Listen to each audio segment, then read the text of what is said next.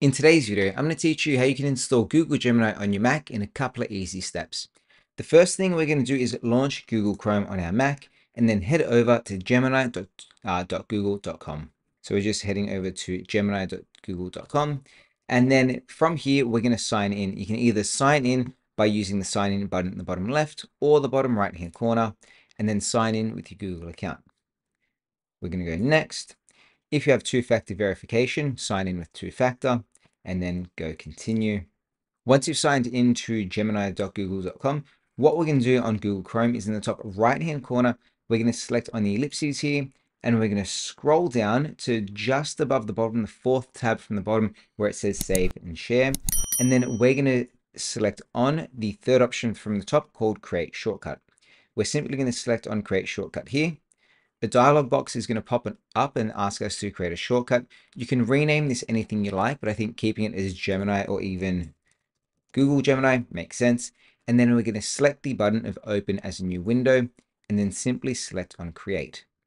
When we hit create, what you'll see here is that the app opens up in a brand new window. In the top left-hand corner of your Mac, it no longer says Chrome, but it says Google Gemini, or what we've named it as. And in the bottom, in the dock here, you can see you have Google Gemini as well. You can now right-click, and then you can go in the options section, and you can choose to keep this in the dock, open it login, and even show it in Finder. So if I select on keep in dock, I can now move it and have Google Gemini docked in my dock at the bottom.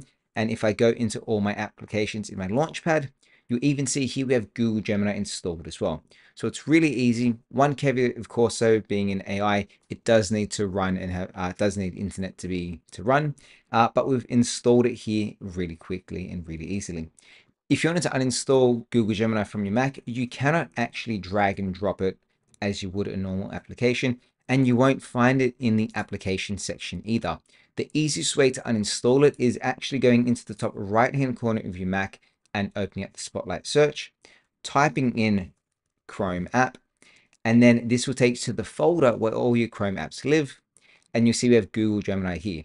So we can now right-click on it and then go move to bin, and that would remove Google Gemini from your computer.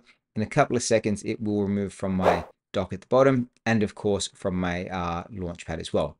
And it is that easy to install Google Gemini on your Mac. Of course, if you like this video, let me know by giving it a thumbs up, and if you want to supercharge towards your computer, hit that subscribe button as well. Thanks for watching, and see you next time. Bye.